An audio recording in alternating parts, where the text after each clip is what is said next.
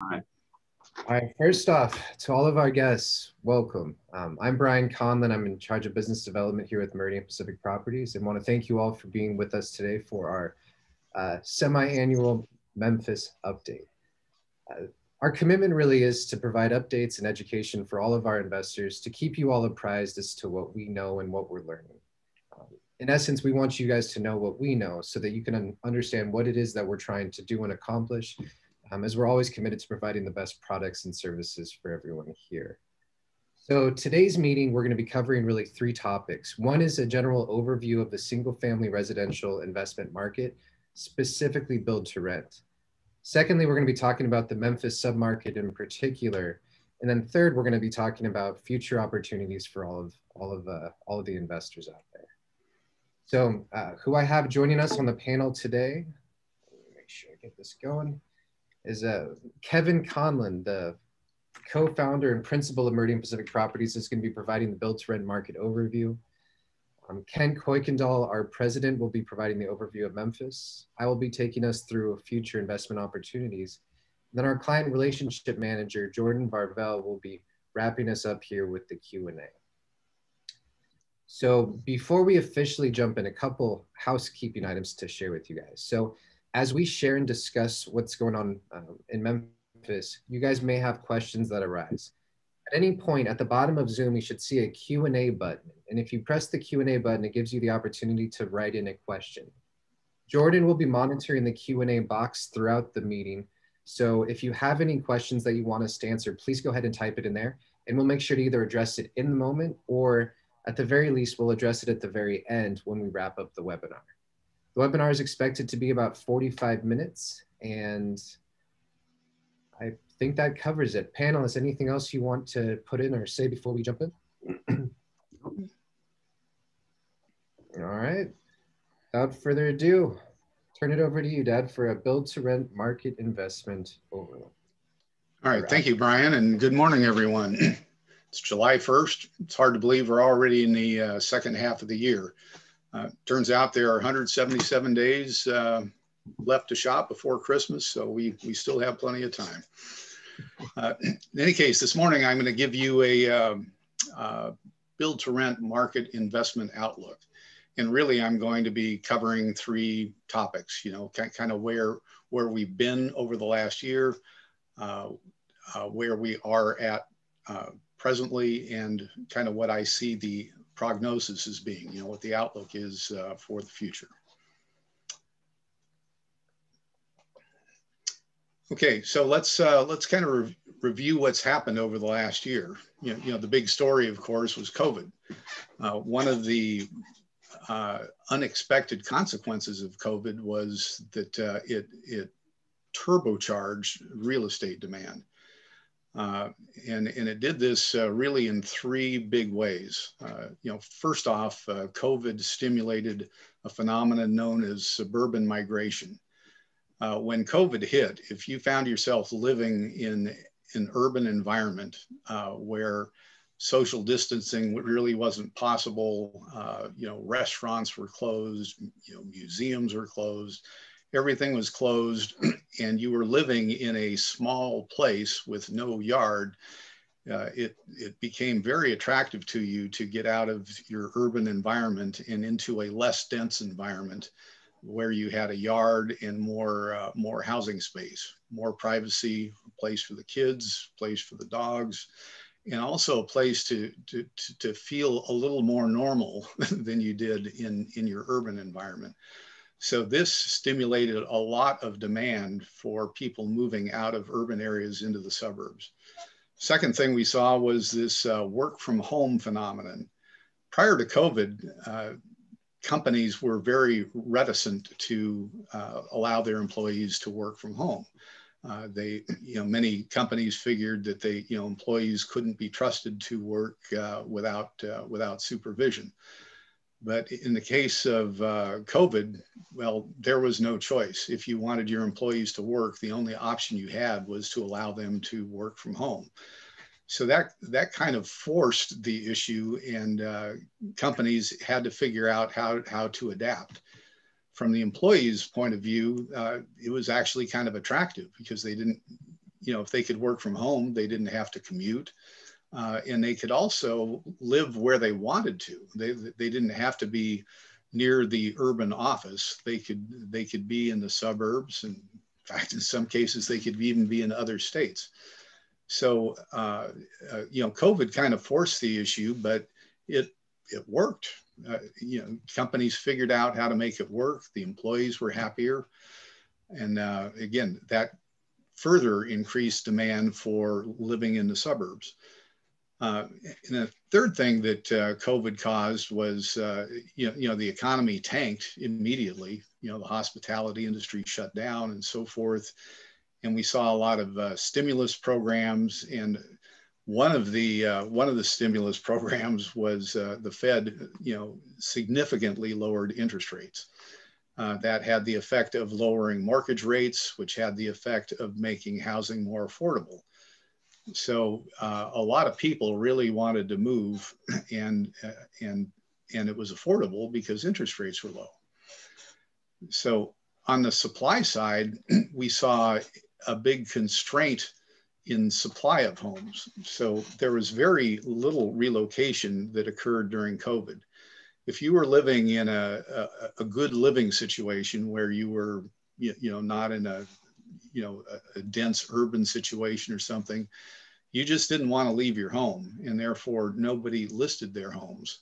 And in fact, COVID made it difficult to show homes even if you did want to sell.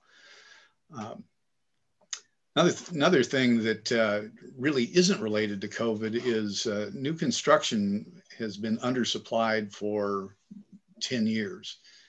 And even before COVID hit, builders were scrambling to catch up on the new homes that weren't built during the Great Recession. And that's a very significant factor. Third thing we saw was supply chain disruptions impacting supply of homes, notably high lumber prices.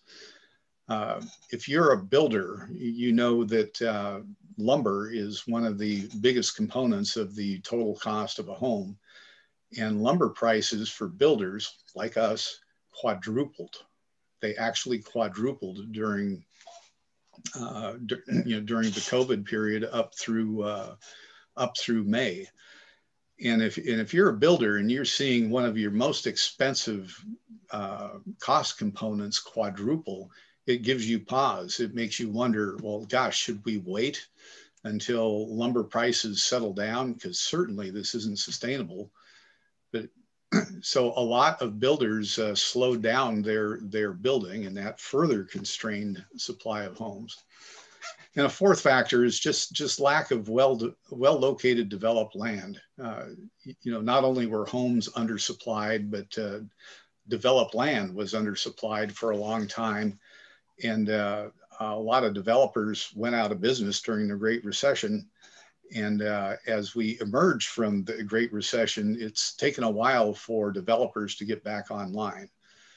So what we saw over the last year is this phenomenon of extraordinarily high demand for COVID-related reasons, coupled with low supply of homes. And of course, that's what resulted in this extraordinarily high appreciation that we saw, really in nearly all of the markets around the country.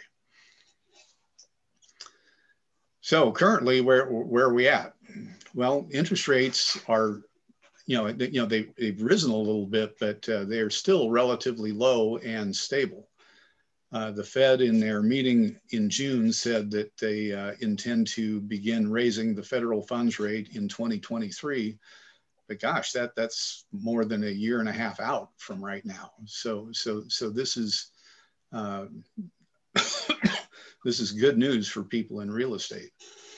The economy right now is pretty strong. We're seeing unemployment continue to fall, and we're beginning the journey to return to normal. So a lot of the COVID-related restrictions, have been lifted. We're seeing the hospitality industry, starting to crank back up.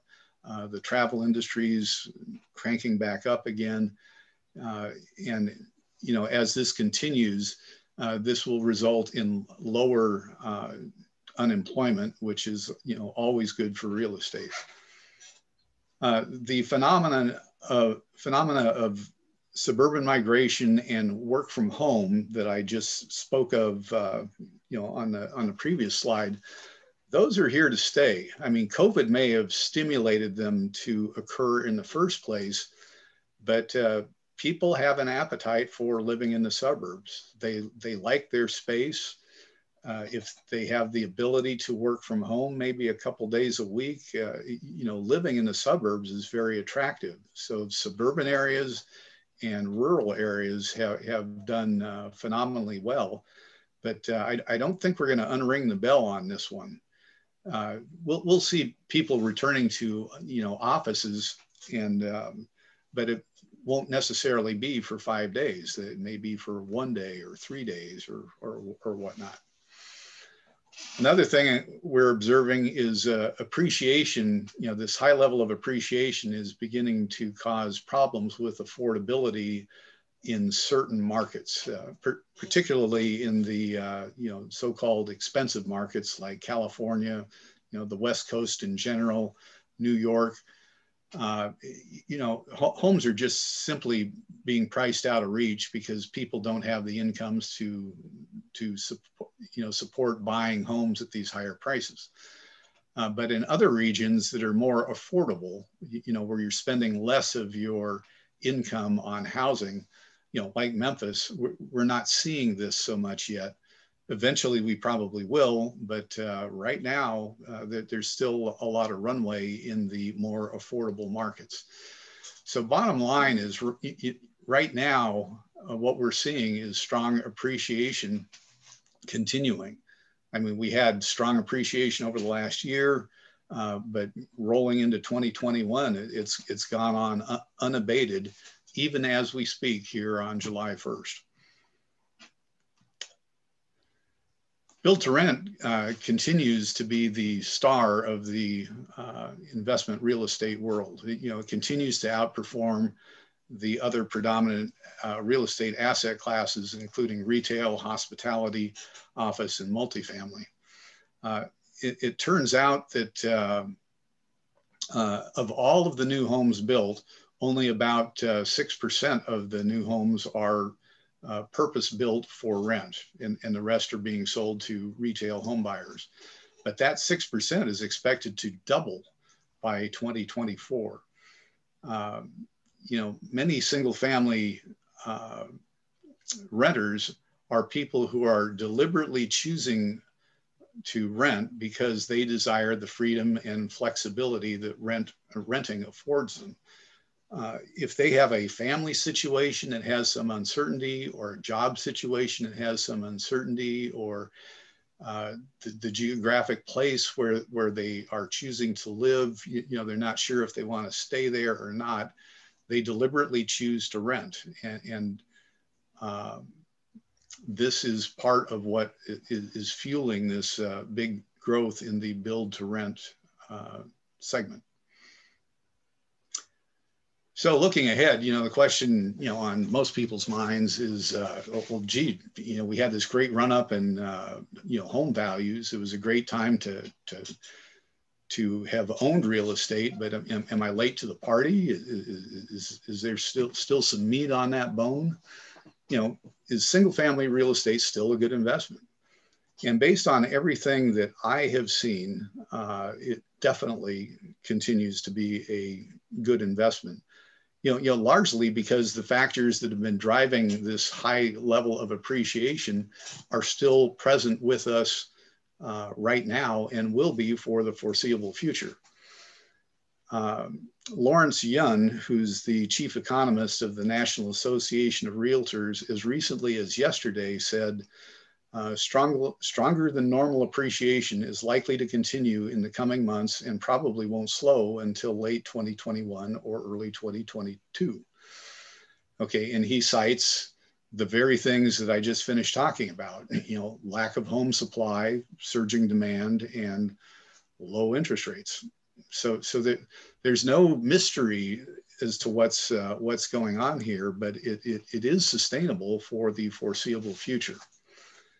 Now, question, you know, we often get asked, and certainly one that I ponder a lot is, gosh, have we gotten ahead of ourselves?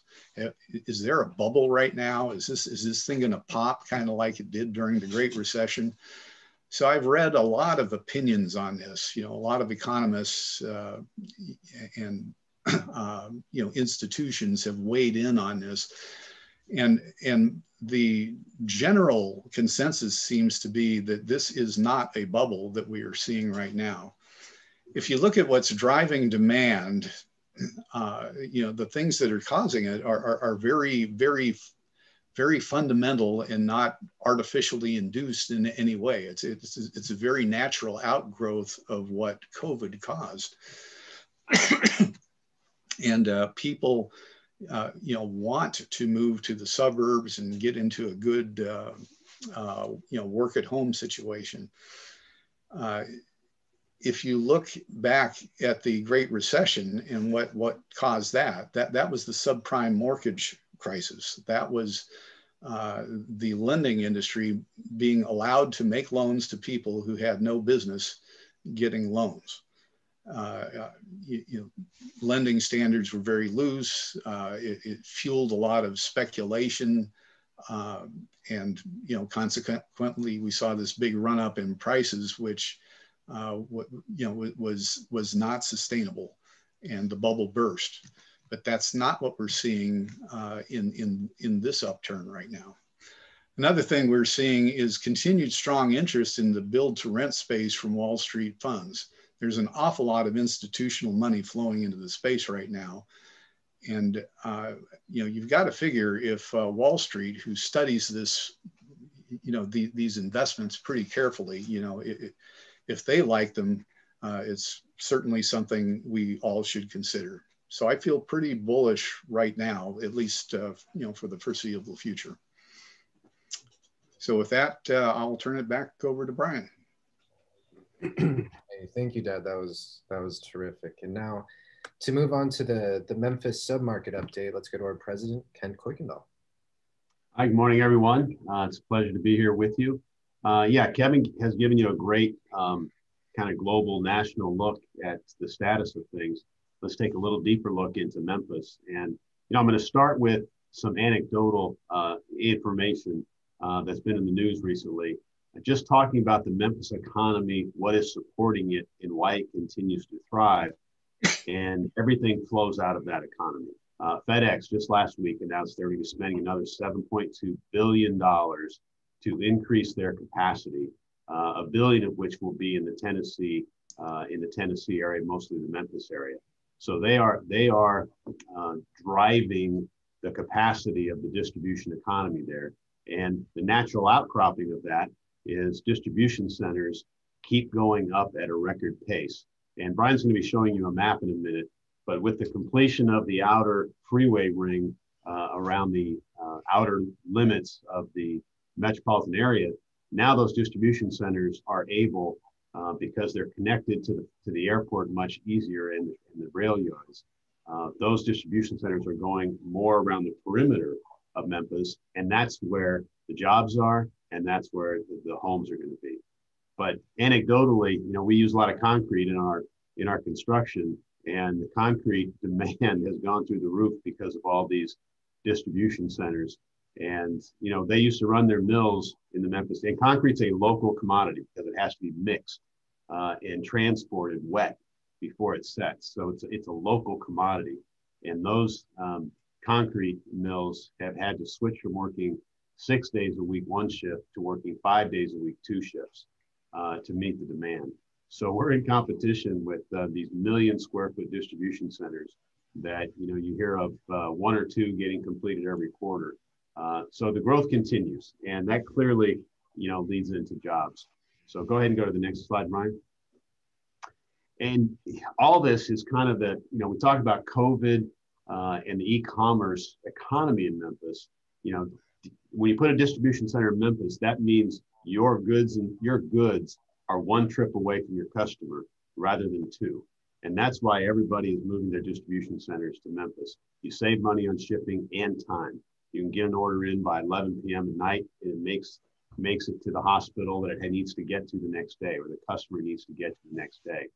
And this economic model for Memphis has been validated and frankly advanced during COVID. You know, we were already in a e-commerce environment, and COVID just step functioned that up to the next level, because all of a sudden people were trapped at home, obviously, and did a lot more shopping online. And that is not going to abate anytime soon, which is why FedEx is making all these investments, and why the companies are building their distribution centers. So we continue to see that growth. And just recently, Tennessee and Mississippi, they announced a couple of months ago that they would be one of the first states to eliminate the $300 supplemental federal unemployment benefits. So their unemployment rate stands at about 6% in May. That's projected to come down to 4% by August, once those benefits go away. So this economy is really starting to heat up. Now, you probably all saw in the news last week where the states that have initiated or cut off this extra unemployment benefit from the feds, their economies are growing much faster than the other economies that haven't done that. So Tennessee and Memphis are right in the sweet spot trying to make that happen.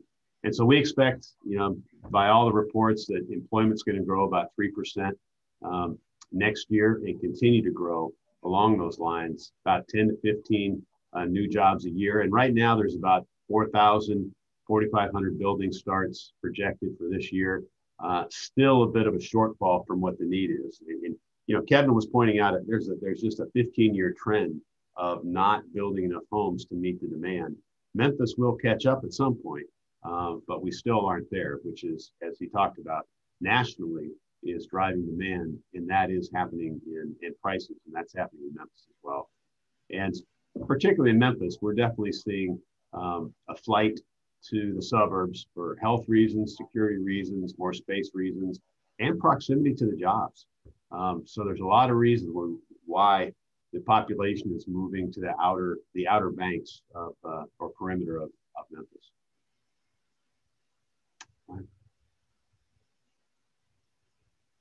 So let's talk about in property management. You know, how has the COVID environment affected the management of your properties? You probably saw in the news this week or last week that the CDC extended the moratorium on evictions.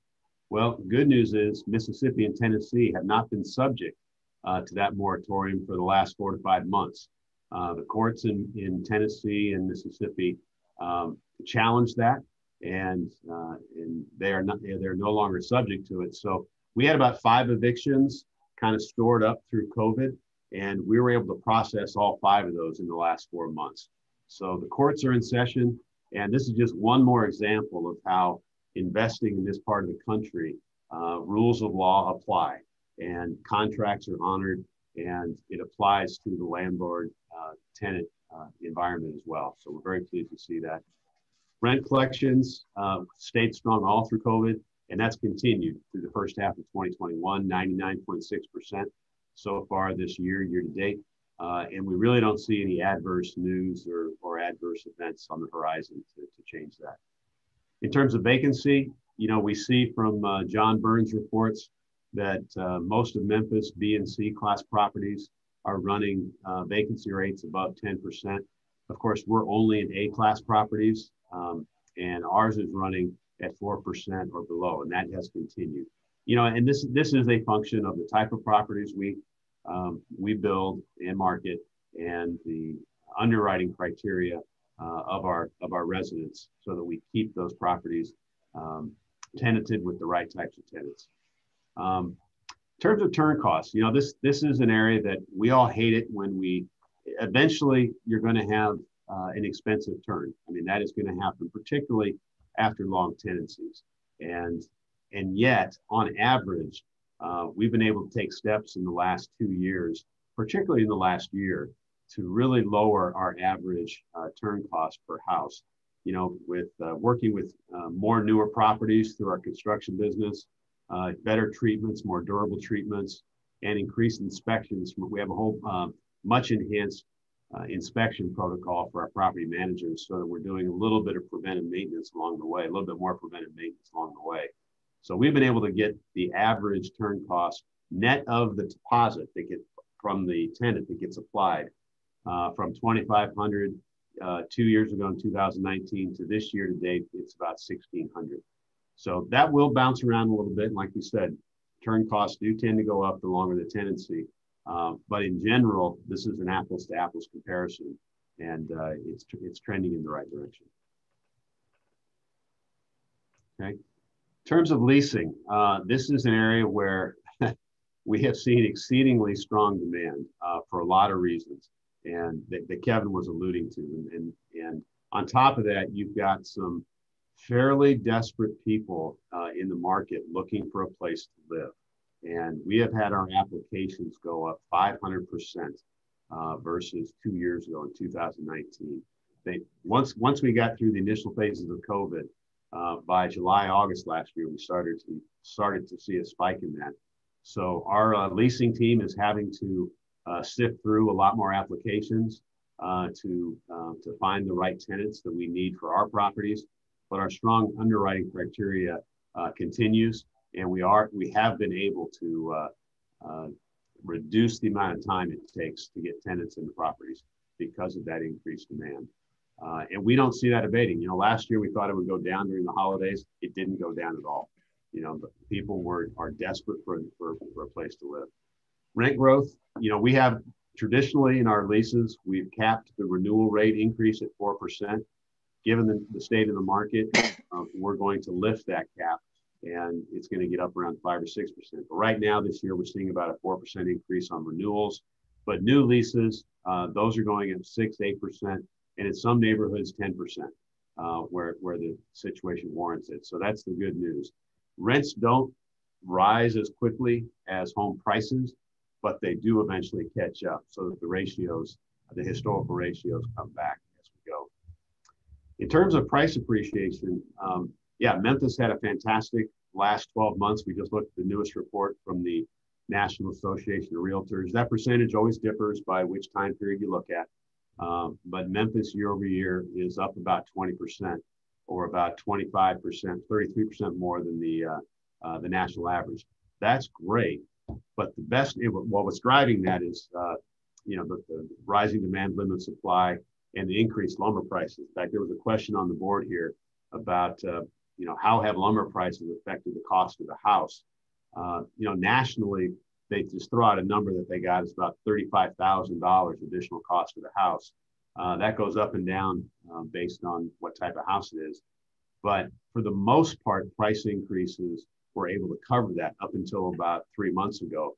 And then there was this additional massive spike that just bit into margins, quite frankly, for about a month or two. But now those have dropped. The average lumber futures for 1,000 board feet has dropped from the peak of $1,600 per 1,000 board feet down to below $800 just in the last 8 weeks. So it's getting back to reality, which is good for everybody. It will allow us to continue to provide solid investment product. But what's really nice about Memphis, if you go to the next slide, is that not only has it had great appreciation, it remains one of the most affordable markets in the country. And this is a Kiplinger's list. This data actually comes from John Burns, but it ranks all metro areas by affordability, 1 through 10, 1 being the most affordable. And Memphis continues to be in that top quartile. So even though prices have gone up 20%, we are still in a very affordable market. And that's kind of the Goldilocks zone, where you can get high appreciation and high affordability, which is going to make for great investments in real estate. Memphis has been steady over the last 10 years. And that's why Kevin and Jeff selected Memphis a long time ago as an economy that we believe in and will continue to provide this type of value. And last slide, we just want to talk real quickly about the transition that Meridian has made in the last 2 years. 2 years ago, we were very dependent upon buying lots from other developers. And as the supply of buildable lots started to decline, we had to make a pivot decision that we had to become our own supplier of lots. And so we did create a joint venture 2 years ago to start developing raw land into full-blown neighborhoods. And we are just starting to build in the first of those neighborhoods that have come online through that joint venture. We've got about 12 of them on the board for the next, under development for the next 4 or 5 years.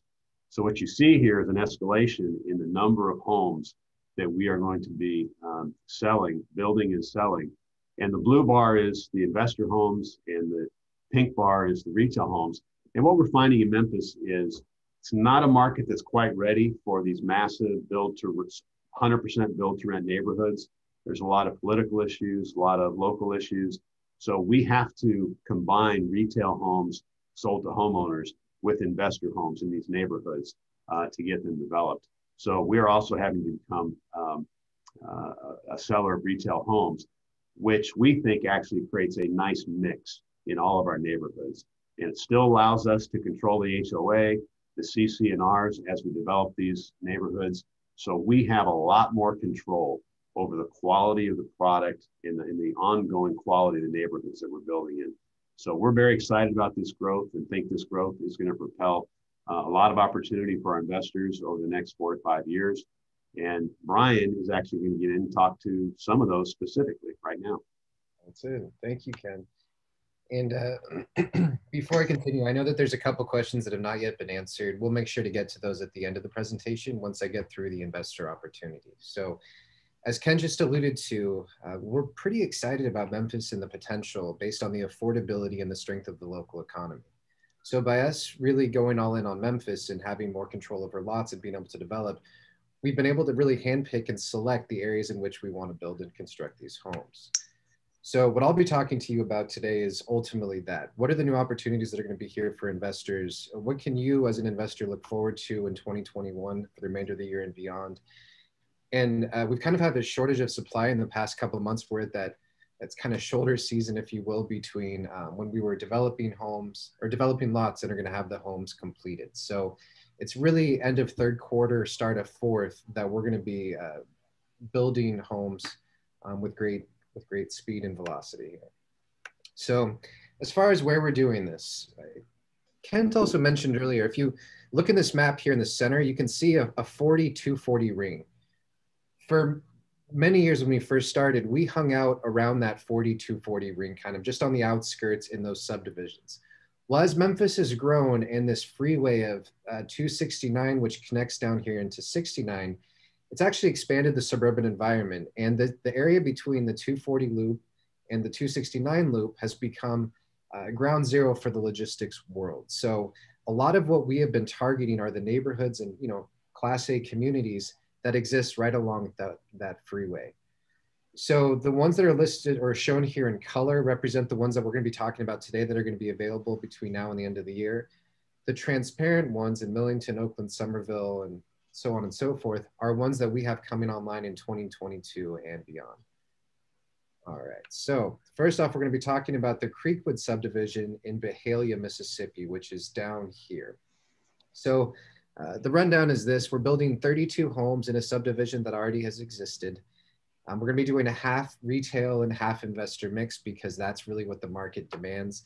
The thing to know about Byhalia is that it is an up and coming market. There are lots of jobs that have gone there. And in fact, Amazon's newest fulfillment center was just put there, but really they have no homes to supply the demand of jobs.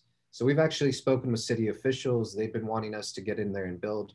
And so not just with Creekwood, but we have 2 other subdivisions in which we're going to be building on over the next several years. As far as what this subdivision looks like, you know, these are really homes that are 2,000 to 2,200 square feet, kind of our typical hardened buy box, 4 to 5 bedrooms, 2.5, 3 baths. Prices starting around 280, and you can see a nice plat map here with the first and second phase of where all the homes are going to go in the subdivision. All right, second subdivision here is Chateau Ridge, which is in one of our favorite cities of Olive Branch, Mississippi. There's 9 homes in this particular subdivision. We're actually building out a cul-de-sac within an existing subdivision. We're going to be having the first ones come to market in probably late September, early October, and we're going to be building out the rest of them probably no later than the end of the year. So what we like about Olive Branch, centrally located in a fantastic school system. To get a look at what the homes are going to be like, they're really about 2,000 square foot, 4-bedroom, 2.5 bath, 273K, and you can see kind of the layout here of the cul-de-sac. All right, the next one is going to be Rasco Farms, which is located in South Haven, Mississippi. These ones are good schools and also right in the middle of the logistics center. It's just a few miles down, or a couple miles down the road from the Memphis International Airport, which is right here. So there's 13 homes in this particular build. This is actually the final phase in a new construction subdivision. So you can see here that all these other homes, all these other lots have been built out. We're really building these final 13 with plans that are going to be very similar. Well, this is one of the plans, but all the plans are going to be this rear load 2-story design, which really means that people just have the garage in the back of the house and they get access to it in this 20-foot public alley. But homes here are a little bit smaller and the price is a little more economical at $240K. All right, the fourth one we're going to be talking about today is Mallard Park. Now, this is one that we're pretty excited about because Walls is an area that has just been, it's had terrific school systems for years, but there is literally no housing available out there until recently. There's a couple other subdivisions being built out. This one is, it's about a 10-minute drive to the Horn Lake Shopping Centers. It's a little bit more semi-rural, but with the school systems and the demand picking up so strongly, we're really excited about the possibility here. This particular subdivision is neat in the sense that there's a pond down here, a walking trail, picnic area, so on and so forth. We're doing about a 75%, 25% mix of investor versus retail. And these homes are all about 2,000 to 2,200 square feet and are starting at around 255K. So I know we have a waiting list currently, but if you're on the list, and we'll be talking to me at some point this year for homes coming out in the second half of this year, these are going to be the 4 areas in which we will be discussing opportunities. Now, as far as what's going on in the market, and this is a national phenomenon, we were talking earlier about how home prices have gone up at a quicker clip than rents. So the impact of that is actually what's known as cap rate compression. So cap rate, or capitalization rate, is that quick and dirty metric we use to determine how efficient a home is at giving off cash flow. So it's really your net operating income, which is all of your rents received minus your expenses, divided by the purchase price of the home. So the first year cap rate historically has been between 5.5% and 6%. Well, across the country, based on this appreciation phenomenon, those cap rates have been dropped by about 50 basis points. So now we're looking at cap rates 5 to 5.5%. At first blush, that seems like disappointing news, but what's been buoying returns in the midst of this situation is that low interest rates coupled with this high appreciation have actually been driving up your overall internal rates of return. And for any leveraged buyer out there, it's actually been boosting their cash on cash return as well. So unfortunately, this doesn't support the cash buyers as much as the leverage buyers. But right now in this low interest rate market, if you're ever thinking about financing, now is certainly a good time. One thing I'd like to point out, about the low cap rates is that it doesn't necessarily mean you're going to have low cash flow. And there are 2 reasons behind that. One is interest rates are still pretty low right now, and consequently that helps overall cash flow for your leverage buyers. But well, let's see. I'll get back to my thought here. In a minute. I'll let Brian continue. Perfect, thank you. So in talking about interest rates, this graph shows for primary home mortgage rates. About 6 months ago, we were at an all-time low around 2.65%. As you can see, we're a little bit higher than that now. But historically, when I first started with Meridian, we were hovering around 4.5% to almost 5%. And so us hanging out in the low 3s is still a phenomenal rate for these types of loan products. However, there has been one rule that's come down the pike recently here by Fannie and Freddie, which is capping the second and investment home mortgage limit at 7% of total loans that a bank writes. So said another way, if a bank is issuing out home mortgages, 93% of those mortgages need to be for a primary residence. We've never had a cap like this before, and so there's uncertainty as to how this is going to impact the various banks. Certainly those that do more secondary and investment homes are gonna be hit with higher fees and rates to make it make sense for them to have, to use some of that 7% loan product on certain investors. So while that's still working itself out and the impact of that is still unknown, there's been an opportunity created in the market, and that is for something that is known as non-QM or non-qualified mortgages.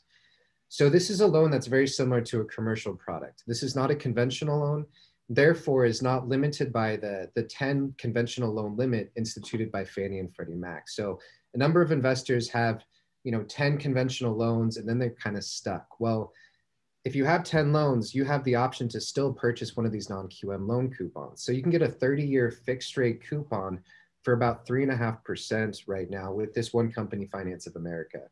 The closing costs are a little bit higher, but historically, these rates have been about 5.5% to 6.5%. So the fact that we're seeing 3.5% is quite incredible.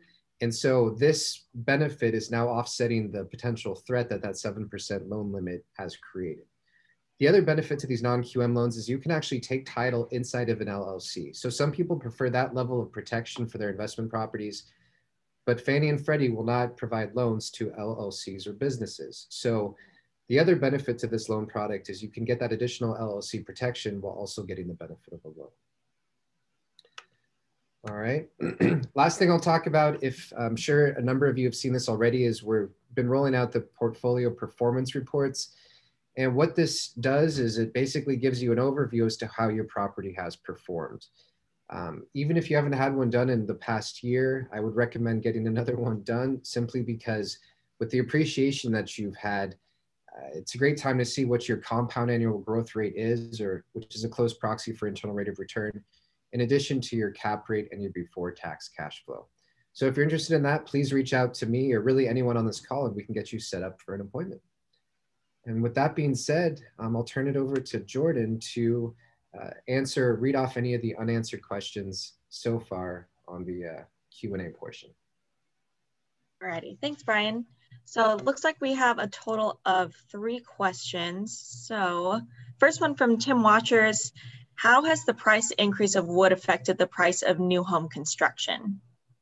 Yeah, and that one Kent did speak to. Mm-hmm. Yes, right.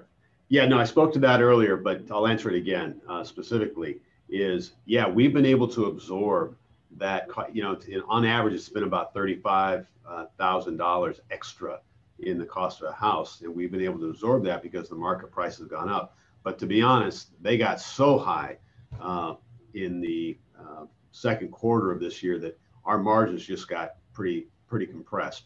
That's now coming back. So we're back in the realm of profitability, as a lot of homeowners are. But we're seeing that because prices got so high, a lot of builders went on the sidelines, a lot of do-it-yourselfers went to the sidelines, just waiting for lumber prices to come back down. At the same time, supply is ramping up on the lumber side, and some of the tariffs are coming down again, which is all of these things. We knew this would play itself out. We just don't know where it's going to land and stabilize. Thanks, Ken. And Jordan, can you read the second one? Yes. So second question from Sean Okamura. What is driving the doubling projection for built-to-rent homes from 6% to 12%, i.e. why do you expect that growth? Yeah, one of the main reasons for that is the this suburban migration phenomenon for home buyers is real, but it's also applicable to renters. People who are renting in an urban environment and decided to rent as a lifestyle choice are continuing to rent as they migrate to the suburbs.